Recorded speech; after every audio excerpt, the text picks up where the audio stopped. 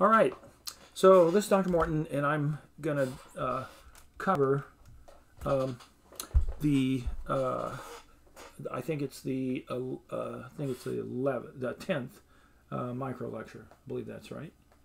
And let's just take a quick look at the syllabus, and we'll talk about what we're going to go over. So, and I'll shrink this down a little bit. Okay. So, so first we'll talk about. So here we are on the 1st of October. Hard to believe. The end of. I think it's the 5th week. Yeah. So we're gonna do a little review for the written test. I may talk about the photoresistor just a little bit. I may push that back. Homework 4 is due tonight. I might pull that up and say a few things about that, and then I will talk about the lab. So we'll see how much of that we get covered. Let's see, maybe I'll talk about the lab first. So, yeah. So here's the lab. And this is the sheet. If we go to the website, if we go to, so we have starter code and this PDF file. So let's first look at the PDF file. Okay, and I'm going to move this up here. So we're going to use your Snap programmer, but we're going to add one additional piece of equipment. You need to have the analog board, and that board. Let's see. I'll show you one. Yeah, let me do that real quick. Let's see. I have to put this in, and.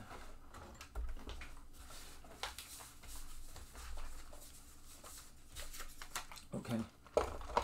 Yeah. So let's see. Let's see if that comes up. So here we go.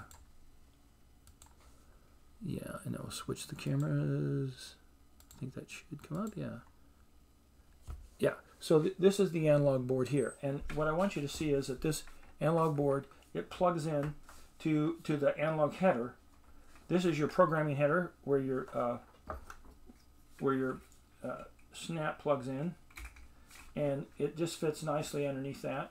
And there's your analog header. And so you can, let's see, I'll turn on a little light. Maybe it'll be easier to see. Yeah. So, yeah.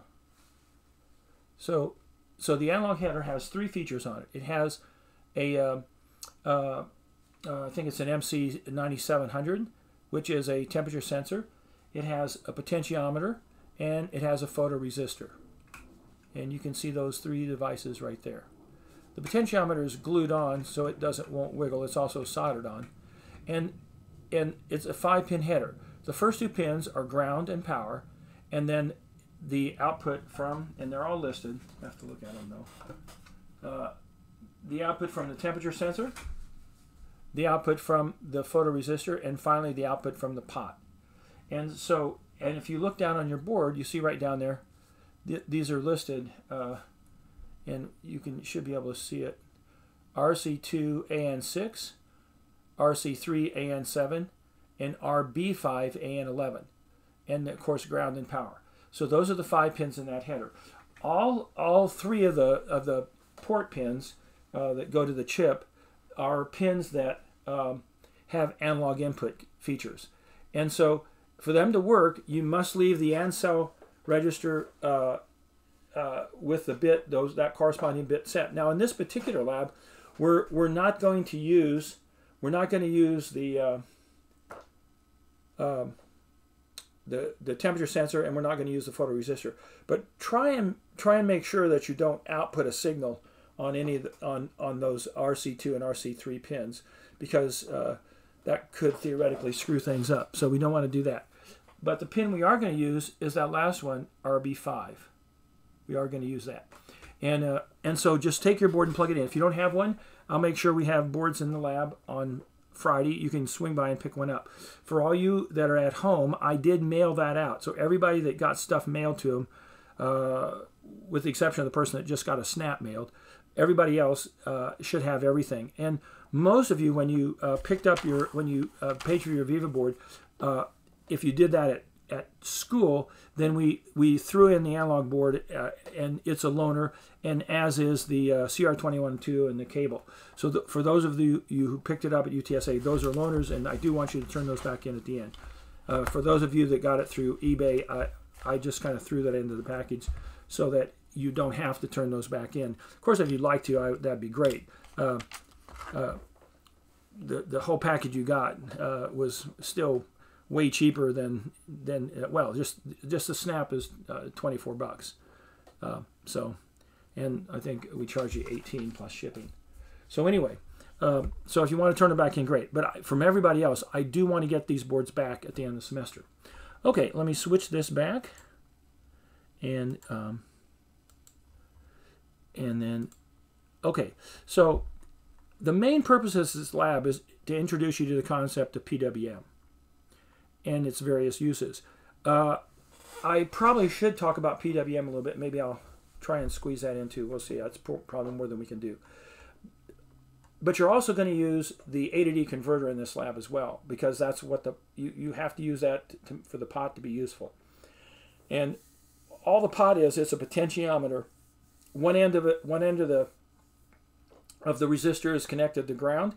The other end's connected to VDD, and the wiper is connected to RB5/analog input 11. Now the numbering for the analog inputs has nothing to do with the with the port designations. So let's look at that real quick so you understand why that is. So if we go up to the very top of the data sheet, not the top, and we scroll down here, you'll see when we get to the footprint, it's like page 4 or 5. Here's the 20-pin output, and here's the 20-pin allocation table. And that's what we have. We have a 20-pin chip. And it's the 16F1829. Notice over here, this is our 20-pin SOIC. That's what we have, is the SOIC. And here are the pin numbers.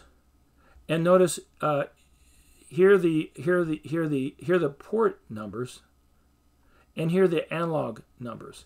So notice here, RA0 is AN0, RA1 is AN1, RA2 is AN2, RA4 is AN3, RB4 is AN10, RB5 is AN11, RC0 is AN4. So the numbers don't really correlate with, they do make sense if you understand that they're really numbered for the 14-pin chip that doesn't have a port B. That's why all the port Bs, the 2 port B analog inputs are left.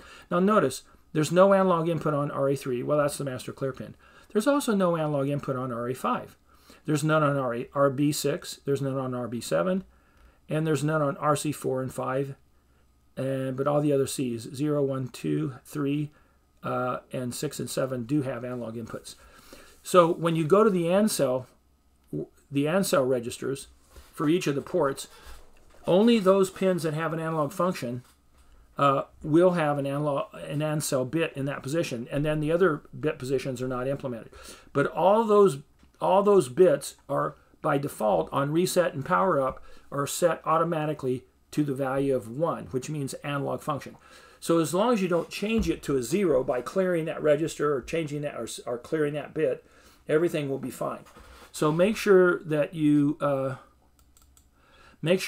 don't clear the bit for an analog input you want to use. So in this case, RB5, or bit 5 in the ANSEL B register, must be set.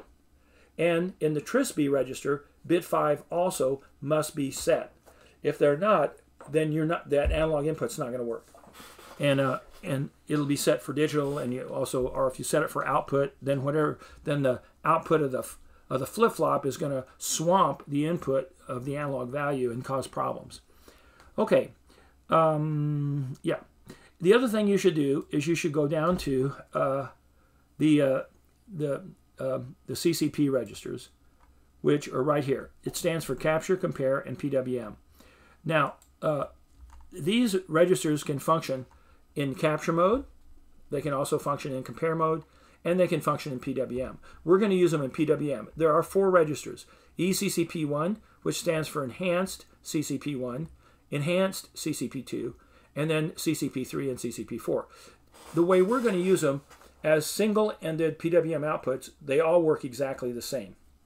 But the enhanced one can be set up with 4 outputs for its PWM signal, so that it can generate a full bridge.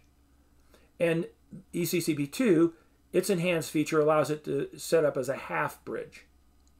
So the full bridge means you can reverse your motor, and the half bridge means you can't reverse it, but you can PWM the motor. Whereas a standard single PWM signal, then you would have to provide your own motor controller, which you would then drive with your PWM signal. Most of the motor controller are able to be set up to be controlled with PWM, and that's really nice because this allows us to adjust the speed of the motor over a very wide range. Otherwise, the motor's just on or off, but motors are not the only thing you can control with PWM. You can also control things like space heaters, LEDs, even incandescent lights. Really, you have a lot of control over things. And what's really nice about PWM, it allows you to control the amount of power delivered to non-linear devices. Now, normally, kind of in the old days, the way we controlled the power delivered, we just varied the voltage.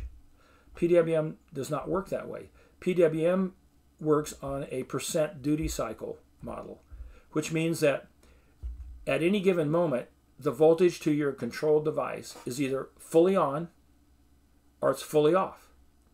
But that we're doing that at a pulse repetition rate that can vary anywhere from maybe 50 cycles per second to maybe 20,000 or more cycles per second. And it depends on what the device is, what the optimum frequency. It could even go higher than that, but those are kind of the typical working ranges.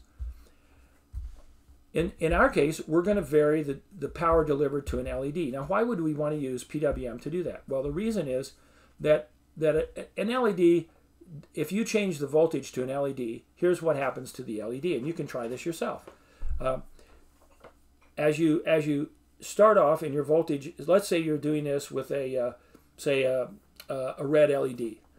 So a red LED has a voltage drop across it of about 1.4 or 5 volts, maybe 1.6. So as you turn up your voltage until you get to something over 1 volt, you won't see anything in the LED. It won't be on. When you finally get that voltage over the voltage drop across that LED, it'll turn on. Now, initially, if you're just a little bit above that voltage drop, there won't be much current flowing through it.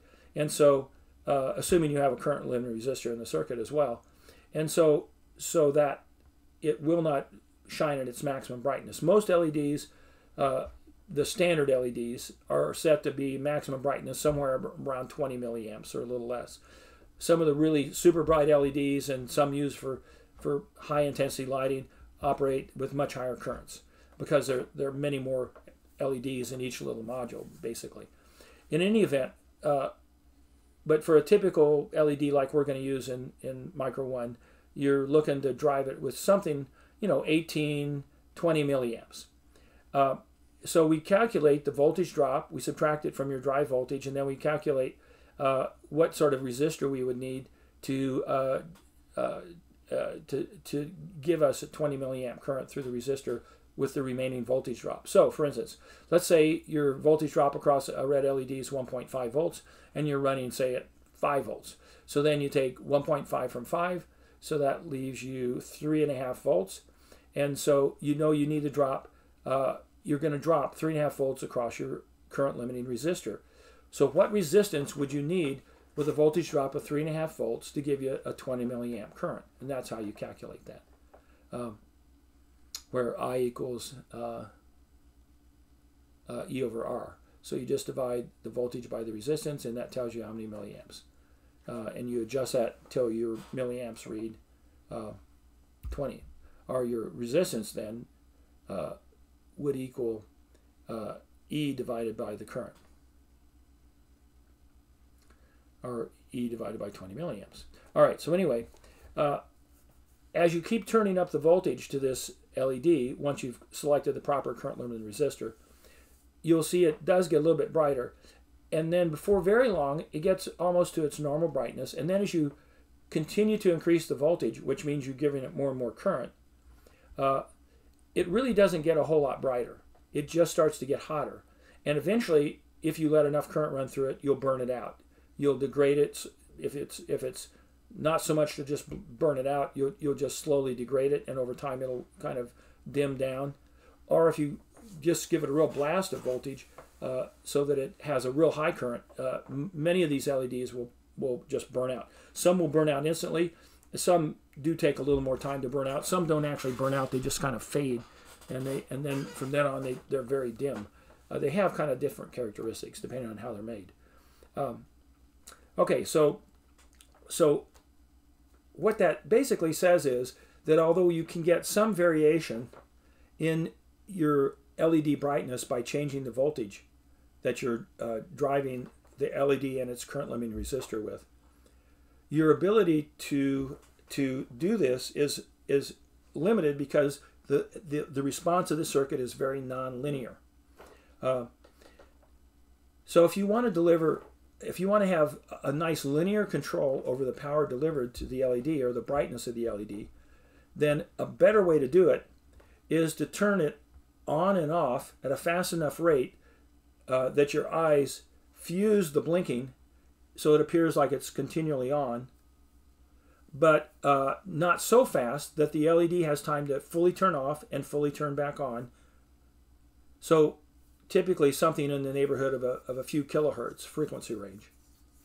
So a few thousand times a second, you turn it on, and then you leave it on for part of that say we're doing a 1 kilohertz. So every thousandth of a second, you turn it on for some percentage of that millisecond. And if you leave it on for the whole millisecond, then it's just fully on. If you leave it off for the whole millisecond, then it'll just be completely off. But if you leave it on for half of that millisecond and the other half of that millisecond it's off, then you should see it at about 50% of its brightness, because you're delivering 50% of the power. And that's called our duty cycle, the percent of time in that, say, whatever your pulse interval is. So there's two features of PWM, the pulse interval and the percentage of time during the pulse interval that your signal is on. Now there's other features that come to bear on PWM signals, but we're not going to talk about those right now. We'll deal with those later in the course when I talk about PWM. So what we're going to do is we're going to vary the duty cycle. Now remember, the voltage that's being output in the circuit is either, if you're running your chip at 5 volts, it's either 5 volts or it's 0 volts. If you're running your chip at 3.3, it's either 3.3 volts or it's 0 volts. And you can change your jumper and play with it and see you'll probably get a little nicer linear response if you run it at 5 volts. But in any event, you don't change the voltage. You just change the amount of time during our, say we're using a 1 kilohertz frequency, you change the amount of time during that 1 millisecond period that the output is at 5 volts. And if it's 100% of the time, then it's fully on. If it's 0% of the time, it's fully off. If it's 25% of the time, it should be about 25% of brightness. Because during that 25%, the output is 5 volts. But then the other 75%, the outvolt of that pin is 0 volts. And then that repeats every millisecond over and over again. Now our actual pulse repetition period it's not a millisecond. I actually don't know off the top of my head. I don't remember. But it's some other value, a little bit arbitrary. But you can play with the various parameters in the PWM module and in your system clock, and you can you can pick this period to be kind of whatever you want. We're going to stick with a system clock of 4 megahertz, so that does kind of constrain what our period will be. And then there are other things like how many bits of resolution you have over your ability to adjust that duty cycle.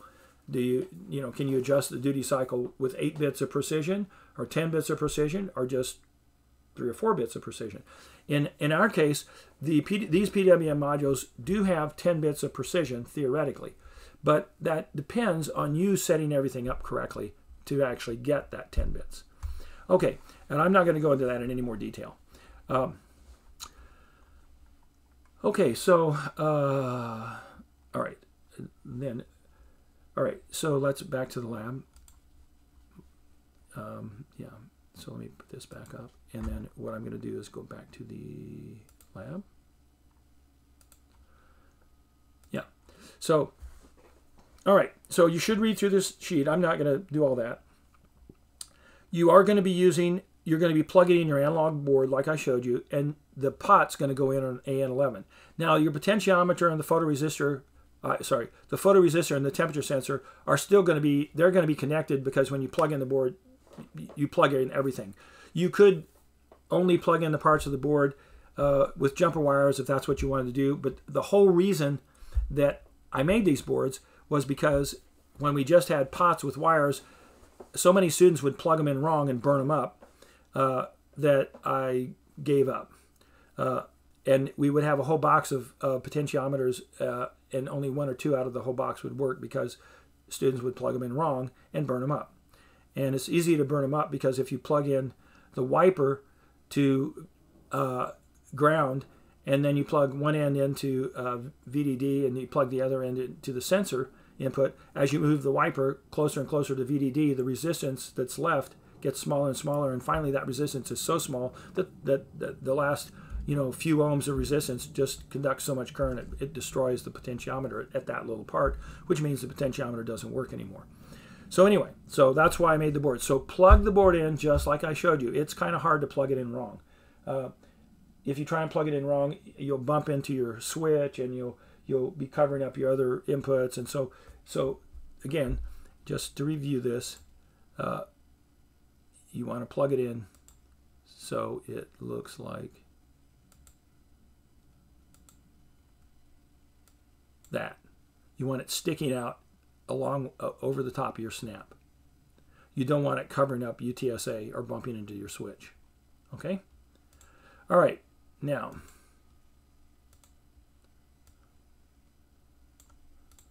all right. So, and then as we continue to scan through this, let's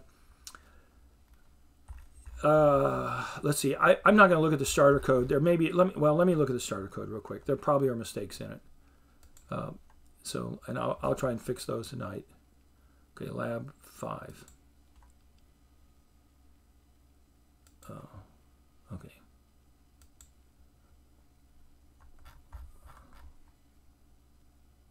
See if it's.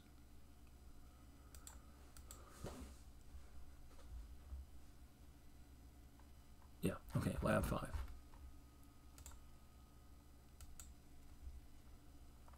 And then here's the starter code.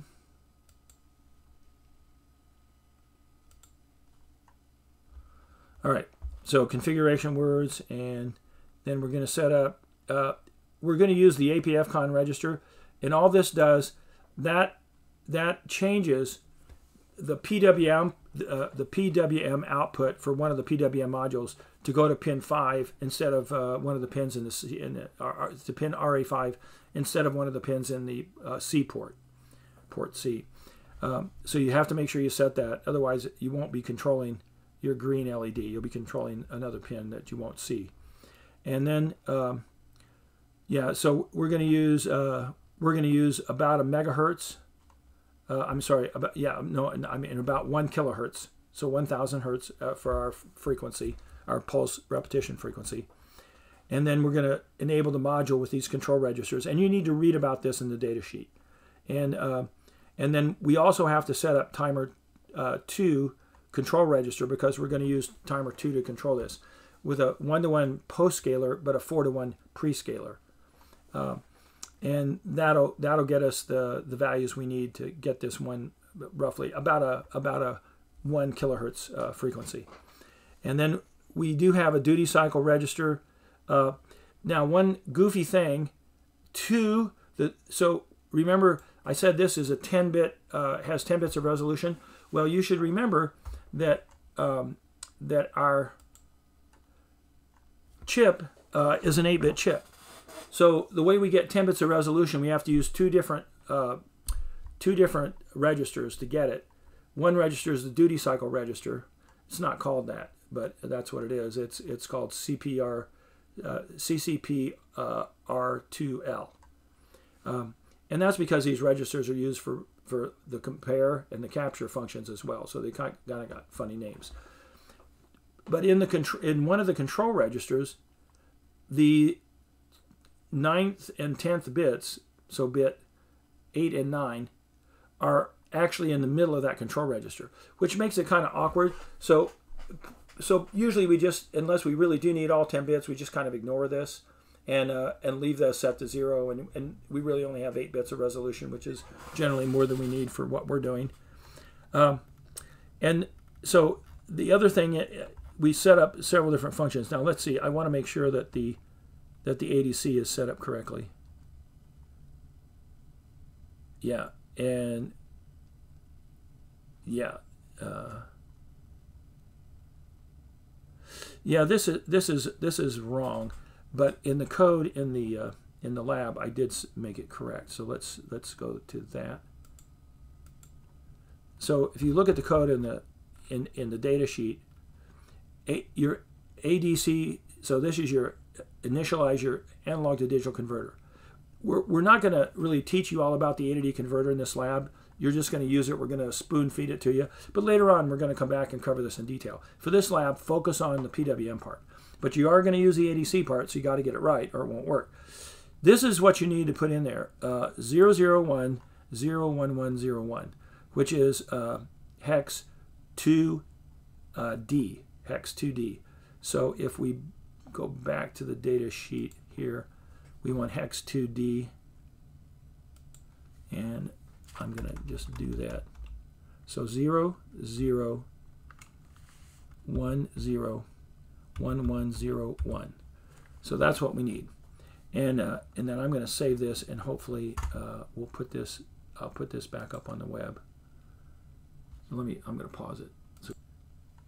Okay, so I cleaned up the starter code to reflect that the analog input's going to be on AN11 RB5, and I also fixed the constraint word was set to low voltage programming off, which we don't want. We want it on. So I fixed those two things, so hopefully nobody will get screwed up on it. Okay, so I think I'm going to drop out of this, and let's see. So I'm going to do this. And yeah, all right. So now let me talk a little bit about. I think that's all I'm going to say about the lab. I think the rest of it's pretty self-explanatory, and hopefully you guys will really enjoy it. You should have a lot of fun with this lab. You'll be able to change the intensity of your LED with your pot. It's very cool. So it's going to use the setting on the pot, which is going to vary. The pot's a 10-bit pot, and we have 10 bits of A to D conversion, so it's going to take the pot reading, and it's going to put the upper 8 bits in the duty cycle register, and the lower 2 bits it's going to put in the middle of for the lower 2 bits that are in the middle of that control register. So as you turn the pot, you should see the brightness of your LED, and you should see it change nice and smoothly. You should be able to get it very, very dim and all the way to maximum brightness. And what this does, this allows you to have pretty much deliver a linear range of power to a nonlinear device. And that's one of the powers of PWM. It's used extensively for controlling many things that are not linear. You all didn't grow up in the era of when electric drills sort of just became available, but believe it or not, we haven't always had these battery-operated handheld electric drills. These are relatively new things. And one of the features of our old electric drills, which again didn't run on batteries, they all were plugged into the wall. You had a trigger on that drill. That drill either was full on, maximum power, or it was full off. You couldn't control the amount of power that that drill has. And of course now we have, I do have it. So if I just take my standard old little handheld DeWalt, and you can see I can have it run very slow or very fast, and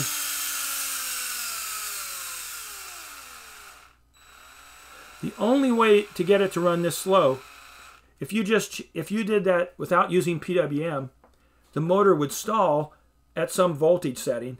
The motor would just not work. It would just sit there and stall and warm up a little bit. The only way this works is to always deliver full power to the motor, but change the percent of the duty cycle that the power is fully on, and then the rest of the percent of time, of course, it's fully off. So if you have a 1% duty cycle, 1% of your pulse period, you're giving it full power, but for the other 99%, it's off. And that's how we can still get little teeny impulses to make the motor run at this very slow speed, which is nice because it gives you fine control when you're trying to drive a screw into your deck or whatever you're doing with it. In the old days, first, they weren't battery operated, and secondly, they were plugged into the wall, and secondly, you were either fully on or fully off. We didn't have electronic controls, but that device has electronic controls. And how do I know that? Because I dropped one into the swimming pool, and it's never worked again. In the old days, with a motor, you can drop motors into stuff as long as they don't burn up, let them dry out, they'll work fine. But if you blow your digital circuitry, because you have little fine pitched chips in there, and you get a little bit of crystallization across the pin, and it blows the chip, then it's never going to work again, no matter what you do to it. Anyway, so just a little anecdote. Okay, so let's talk about this. So this is the upcoming written test. I think it's not next week, it's the week after. So you've got a little bit of a break here, but I do want you to be thinking about it. Now this is just going to be a standard written test. There are some practice tests on the web, which maybe I'll look at once we go through this. I'll talk about those too, and I'll probably do some more review before we actually get to it. But I wanted to cover this today. All right, so here's what I want you to know. So I want you to know the difference between a microcontroller and a microcomputer. Okay, a microcomputer, that's your desktop or laptop. That chip is a very powerful processor, but it doesn't have any built-in modules. Doesn't have an A to D module. Doesn't have PWM modules. Doesn't have timers. Doesn't have, well, it has a system clock module that's built in, but it doesn't have anything else. And it doesn't have touch sensing module. It doesn't have peripheral pins. It doesn't have any of that. All it does is has a bus for memory, and it has a PCI bus to control peripheral devices. That PCI bus, because it's driven, because your Intel or AMD chip is still running on the old IA32 instruction set with a few upgrades, and the IA32 was not memory mapped, so it had specific instructions just for I/O, and that's where the PCI bus is driven. And they've also added in built-in math coprocessors and then graphics cards and all this. But so you have to have all this supporting stuff. There's a little bit of cache on your big AMD and Intel chips, but the vast majority of your 8 gigabytes or however much memory you have, it's in dynamic RAM, and the dynamic RAM is hosted on this motherboard, and you plug in little cards with 4 or 8 or 16 gigabytes on it or whatever you get, and then that RAM has to be refreshed because it's dynamic RAM. So you have to have a motherboard that supports the dynamic RAM and then has the bus connections to your chip. And nowadays there's probably 32 bits of control line of address lines and 32 bits of data lines, or maybe even 64 bits, because we have 64-bit systems now. And so with a microcontroller, you don't have any of that. Well, you have all of that, but you have it all built into the chip. So the RAM is built into your chip. The program memory is built into your chip, and it's usually flash. You have all these peripheral modules that do all sorts of things, so you don't have to plug cards in. You might have to interface something to it, but you're going to use a built-in module for, say, I2C interface.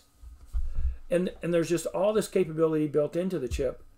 And normally when you program this microcontroller, you're going to program it by flashing in your program.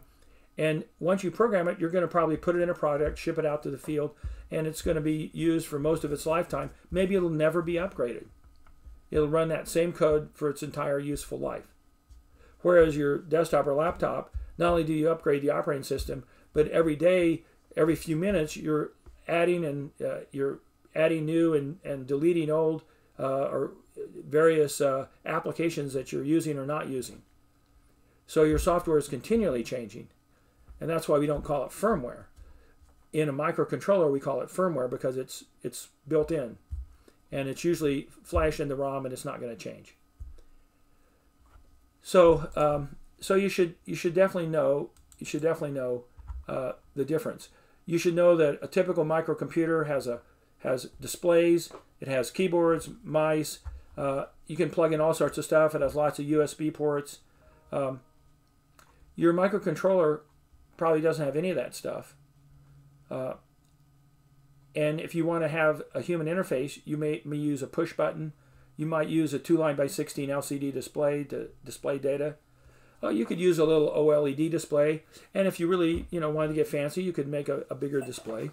You could set up, your desktop has wireless, Bluetooth, Ethernet. Your microcontroller might have some of that, but again, it's all built in. It's built into the chip. You don't have to add on modules to get that functionality.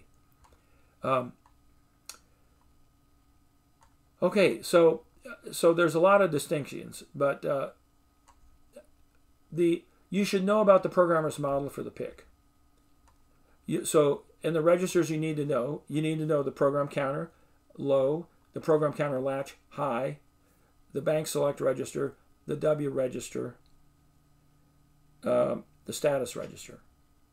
And then there's a bunch of indirect registers. And I think that's it. So, but I don't care about the indirect register. I'm not going to ask you about those. I'm just going to ask you about the ones I mentioned. So you should know the programmer's model.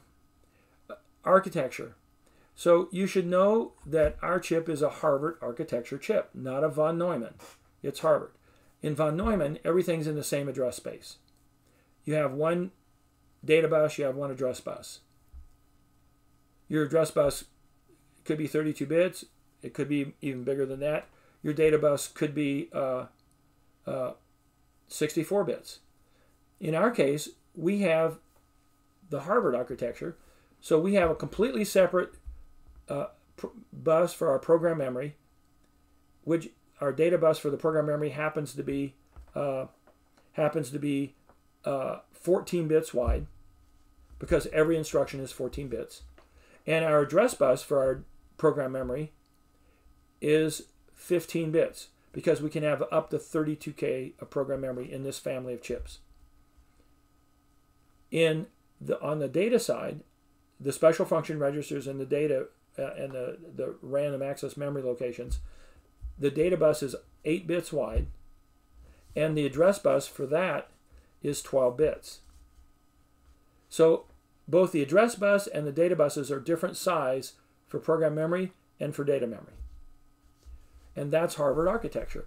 Now what's nice is when you have these separate buses and address buses and data buses, you can be loading programs at the same time you're moving data around. Or you can be loading instructions the same time you're moving data around. So that does maybe give you a slight speed advantage. And they're still, there are a lot of chips today. Many are made with von Neumann architecture, many are made with Harvard. So our memory organization in this chip, again, is because it's a Harvard chip. So our program memory is flash. It's flash read-only memory. But our data memory is random access, and the special function registers for all the modules are there too, and our ports. Our memory is organized in a couple different ways. If you're using indirect addressing, then part of the indirect addressing is just a linear continuous address space. But if you're not using indirect addressing, then if you're using direct addressing, then our memory is divided into 32 banks. And you have to have the BSR, the bank select register, pointing to the right bank. The upper 5 bits of the 12-bit address for data memory is in the BSR, and the lower 7 bits of the address is embedded in the instruction, whichever instruction you happen to be executing at the time. And that's why we have to do bank cells and all that. Now, if you use indirect addressing, you don't have to do bank cells, but you do have to initialize your indirect registers and get them pointing to the right stuff. All right, support requirements. These chips are very robust. You can build a very Spartan board and fire up one of these chips and have it running with very little support hardware. And that's really nice when you want to do an embedded application and you want to have the minimum amount of hardware, like you want it to be super small. I have bought some of these chips in some of their teeny tiny form sizes, and they literally can get down to the size of I don't know, something much smaller than the characters on the screen. Like more like this. You can see the colon here after overview of review. You can get our chip in a size it's potentially, I think, even smaller than this. I think I have some that are actually about half that size. So, and you can go even smaller if you want to buy the actual die and put on your own bonding wires. You can go down smaller than that. So these can get extremely small. Whereas the AMD chip, well, first off, you have to have a big fan and a cooler. That is just gargantuan. I mean, you've seen it. You've looked in your motherboards, in your desktops and laptops, and you see these chips are big, and they have a lot of hardware mounted on them to keep them cool. Because if you don't run that, they'll overheat and burn up, especially if you try and run them faster than they're designed to be run. So there's a lot of support requirements. Your desktop has to provide all the support for your dynamic random access memory. That's why you can have, gigabytes. It's hard to have gigabytes on a micro because it's static RAM. Static RAM takes up a lot more room. So your motherboard has to have extra circuitry on it to support the dynamic RAM because it has to be refreshed. I don't know how fast, but I mean at microsecond levels at least. Well, millisecond levels for sure. I don't know, maybe down into microsecond levels. So there's a lot of support requirements. Your drivers for your disk drive, your graphics card, the keyboard and the mouse, all that stuff has to be provided to the chip. So a lot more support. But this chip has a lot of built-in stuff, so it can do a lot with nothing supporting it. And then programming. So you should know a little bit about the integrated development environment. You should know, we've covered the instruction set, so you should know the native instruction set. Not memorized, but you should have a working knowledge of the important instructions and be able to look up the ones you don't know. You should know how to program it in MPASM and in C. You should know about the configuration words. And then you should know some of the peripheral functions. Obviously, we haven't covered them all yet, but the ones we have covered, the GPIO pins, timers, PWM module, you should know about those. And you should know a little bit about what you have to think about when you're hooking up to other chips.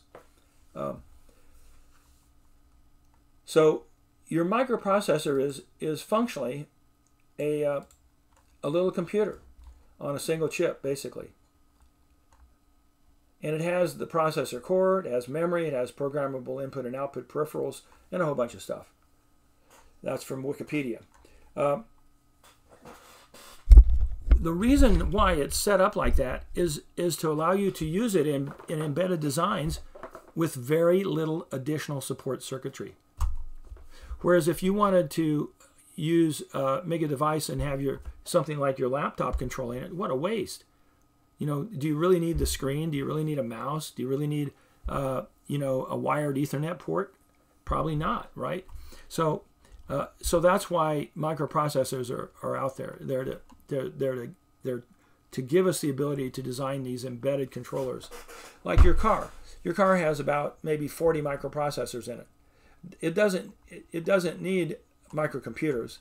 That would just, can you imagine the equivalent of 40 laptops, built into your car? Ridiculous, right? You don't need that. You just need the functionality of the CPU and a few supporting modules. So, and one of the upshots of this is because we're embedding more and more of these things in more and more products, eventually every product, almost everything, is going to have a microprocessor in it. I mean, even now, most of the children's toys that do anything have a little microprocessor in them, just to give them some cute functionality.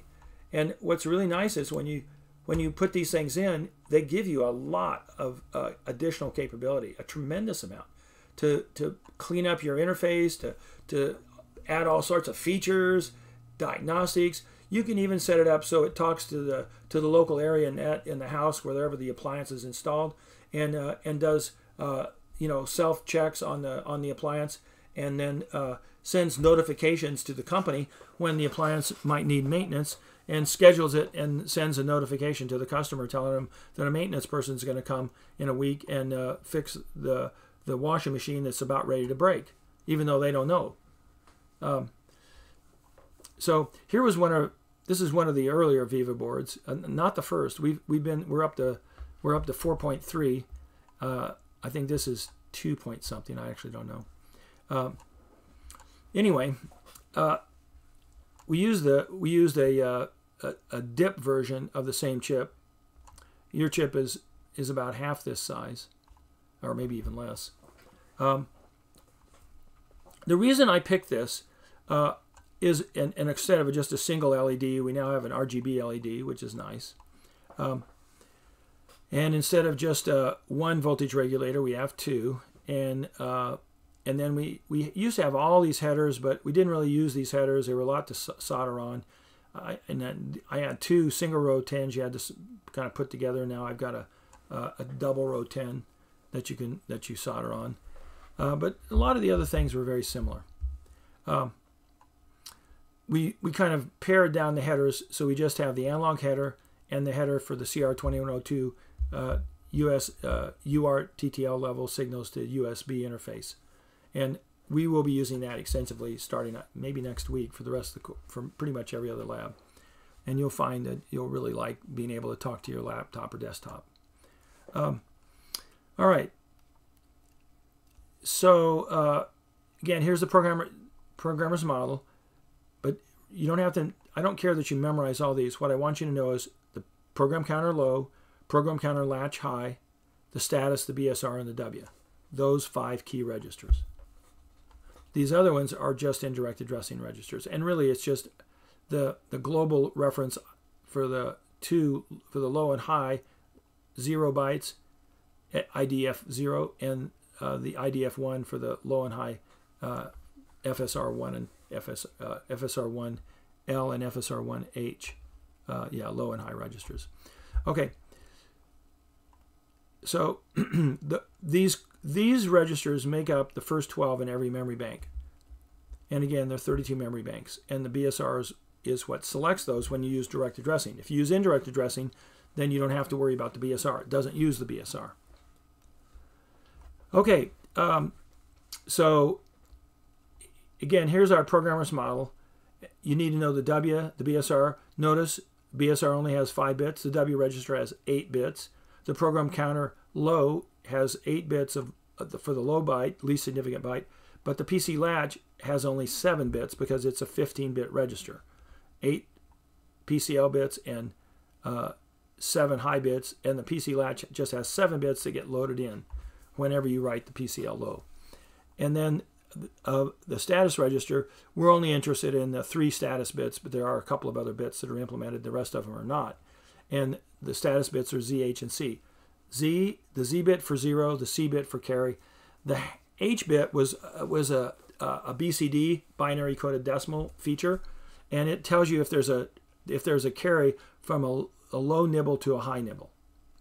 And so that sort of helps you. Okay, let's see.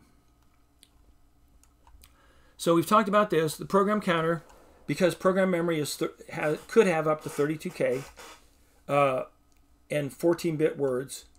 It's a 15-bit program counter, and you can't directly write all 15 bits. You have to preload the PC latch high with the upper 7 bits, and then when you write the PCL, it dumps those in at the same time. So you get a 15-bit transfer.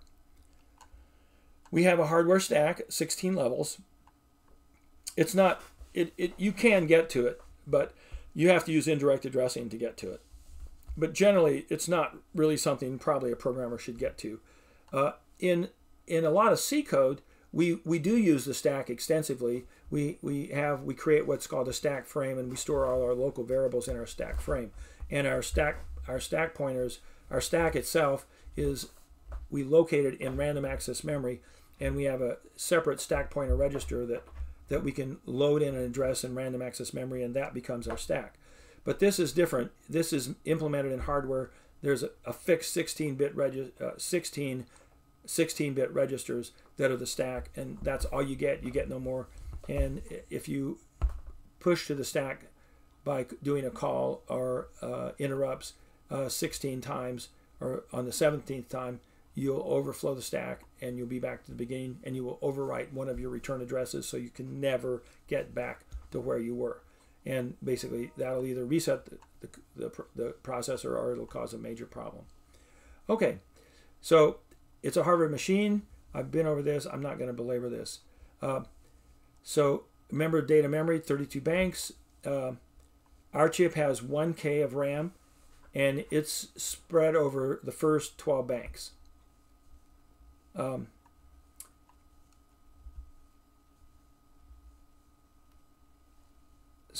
And here's what a typical bank looks like. Core registers, first 12 bytes. Special function registers up to 20 more bytes. And then general purpose RAM. And then in the first bank, we have these registers up here, 16 at top, 70 through 7F hex, and they're mapped to every bank. So in the first bank, we have 80 plus 16, or 96. But in every other bank, we have a maximum of 80. Plus these are mapped there, but they're not additional. They're just the same 16. And then in bank 12, we only have 48. And when you add that up, 80 times 12 plus 48 plus 16, it equals 1024. So that's our 1K. Now, if you want to have a big array, then you have to use indirect addressing, and you can address it as a continuous block.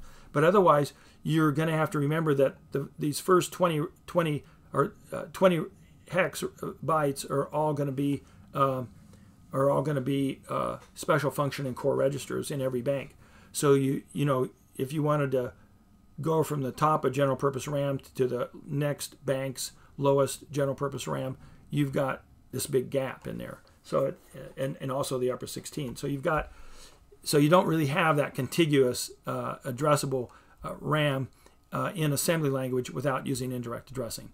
In C, you don't have to worry about it because C only uses indirect addressing anyway. Okay, this was our original circuit. I actually gave all the students a voltage regulator, a battery clip, a chip, one cap, I think, actually, one current, couple of resistors, a 10K pull-up and a current limiting, and a LED, and a 6-pin header.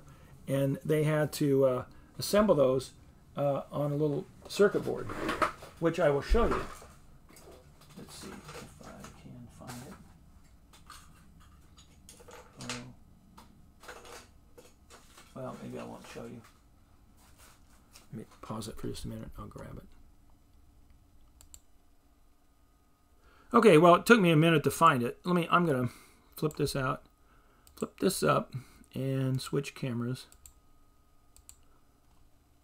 So here was the original one.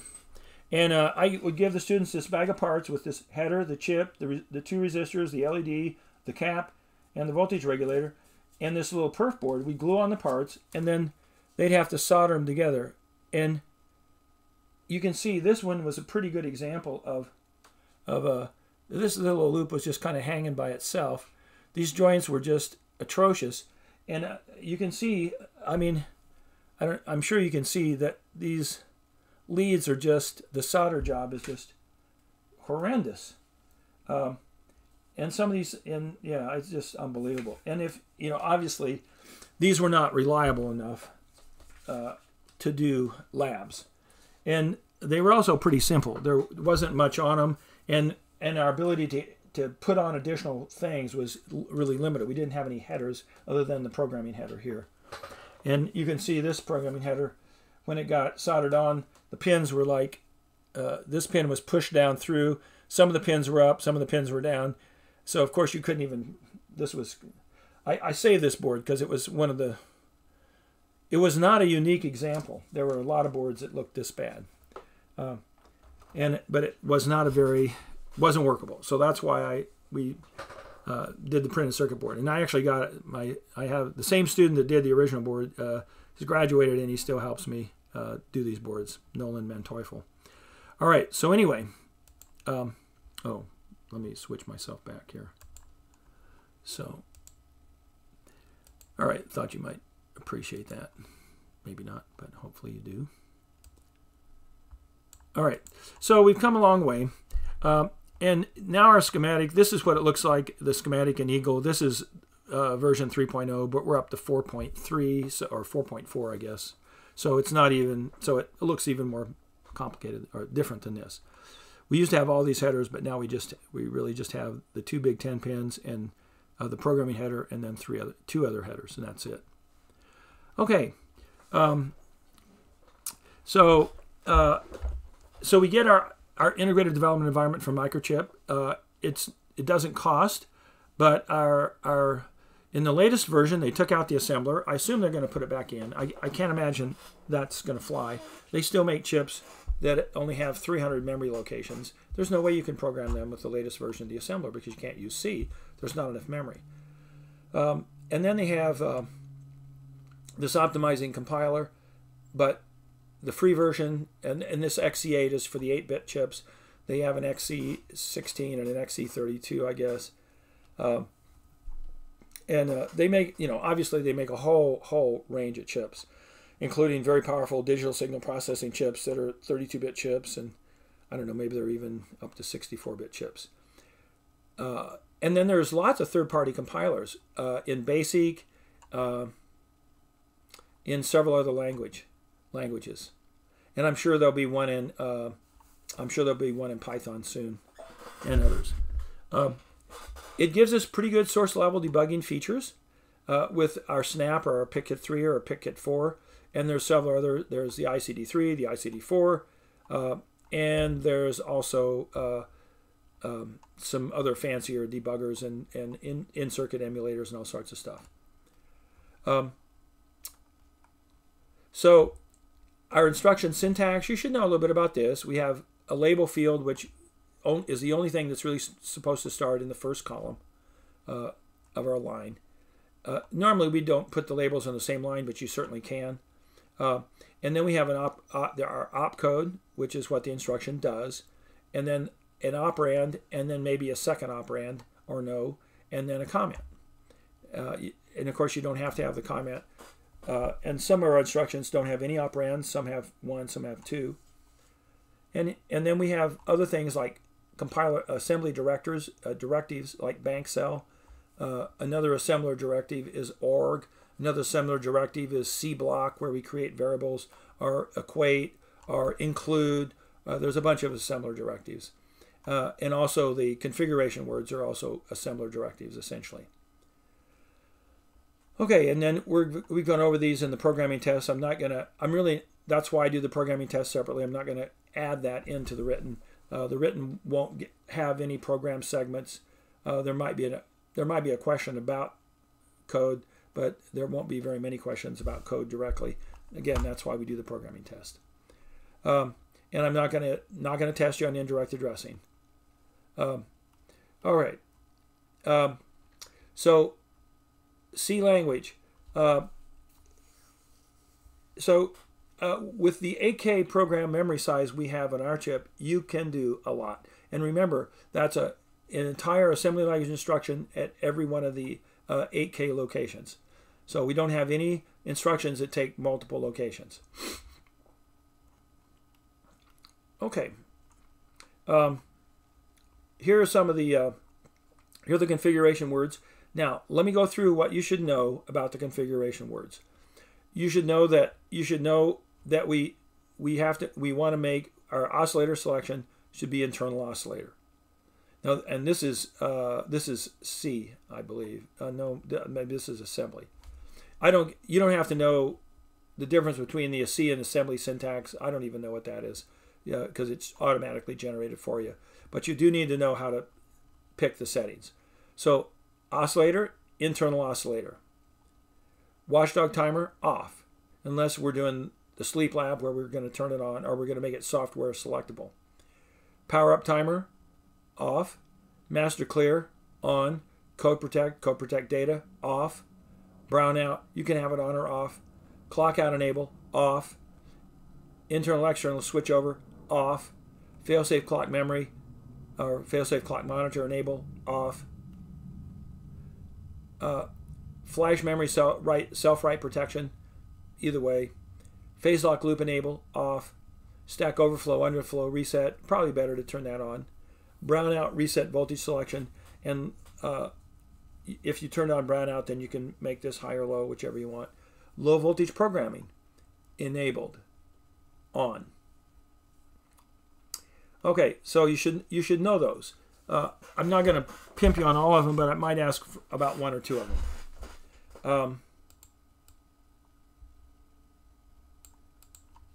So I might ask you about master clear, the oscillator, low voltage programming, the watchdog timer, code protect data, and clock out enable. Those are probably the ones I'll ask.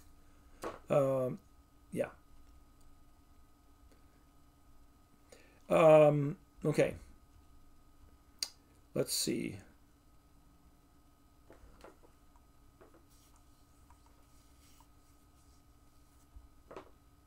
Okay. So the oscillator module. You need to know a little bit about the oscillator module. You need to know that we have, if you don't do anything by default, I think it powers up into the 32 kilohertz mode or something. So you do need to, if you want your chip to run a little faster, you need to program the module if you're using the internal clock. Now, if your configuration word's set for an external clock source or for an external resonator or crystal, then you have to pick those selections, and then your clock's fixed based on that external reference. You don't need to. The internal oscillator module is not really doing anything. But in that case, you can implement the internal external switchover and the failsafe clock monitor so that your internal clock will take over if the external clock fails, which is kind of a cool feature. All right. So here are the oscillator modules, and we want to pick INTOS, C, internal oscillator. And then once in your setup part of your code, you want to initialize it so that you're at 4 megahertz. Not that that's a magic number. Again, it's a nice, quick. It's a relatively fast clock, but it's slow enough that it doesn't cause us to have problems implementing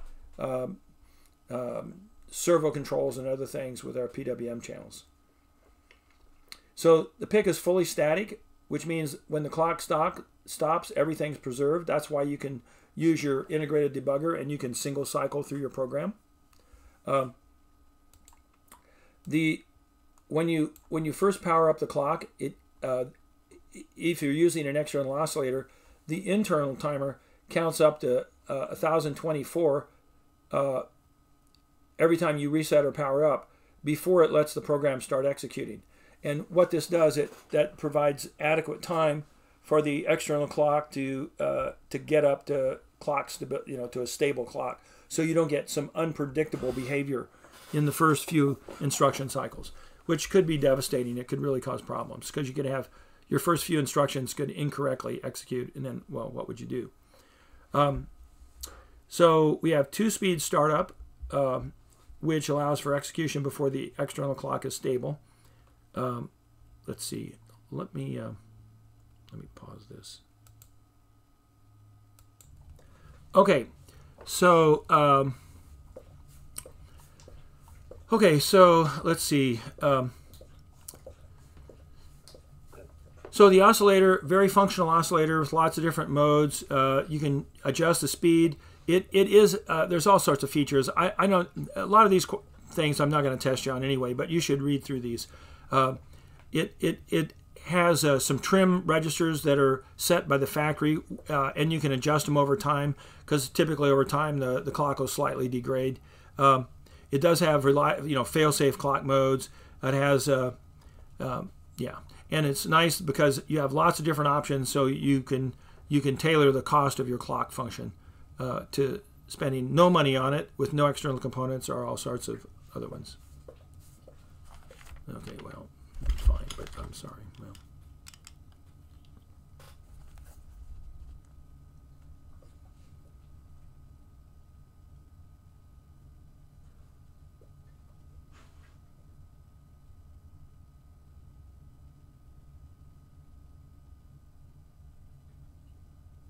Oh, okay, well. Well, sorry, like I said. Okay, so so almost all software and large projects are conducted with our integrated development environment. They're somewhat complex. They take time to learn, but once you learn them, they have lots of powerful features, and so it's really good for you to know that. You have lots of different tools you can use. There are lots of, you can use any editor, although the built-in editor is pretty nice. You do have source level debugging. I do want you to know source level debugging means that you can look at your code and go through it line by line, or you can jump around or set breakpoints or run to cursor and things like that. And you can also simulate your code. The IDE has a built-in simulator. Your wizard will help you set up new projects.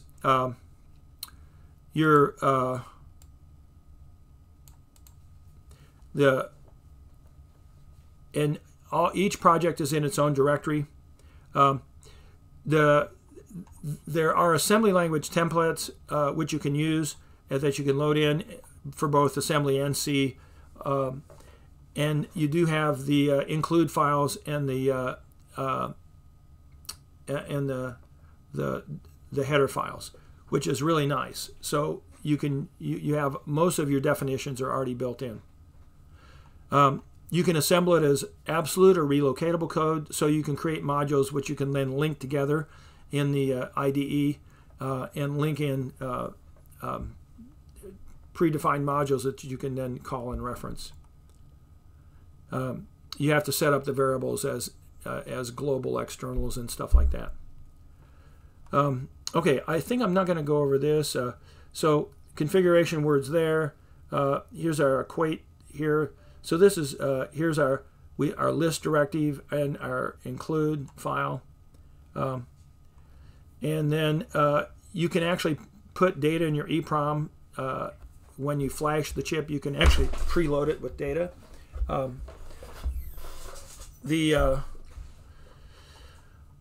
Then your program should start at 00, and you should put a jump there to the start label, and then you should have an arget4 where you would put your ISR. And you've already done that, so you know about that, both in C and in assembly. In C, they take care of that for you, but you have to use a special designation of interrupt for your function, and you can't pass variables, and you can't return anything. And then your main program, and then you have an end statement that tells the compiler that that's all there is, or the assembler. All right, I'm not going to go through this. I think we've covered this in pretty good detail, and this is more for the programming test anyway.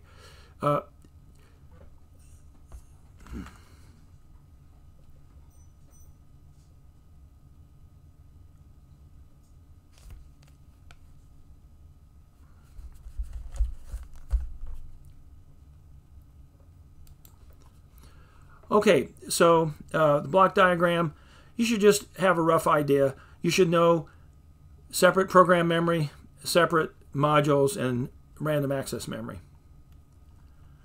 Okay, I think I'm going to stop with this. Yeah, we're at 1:10 anyway, so I'm going to quit, and we'll stop the recording here.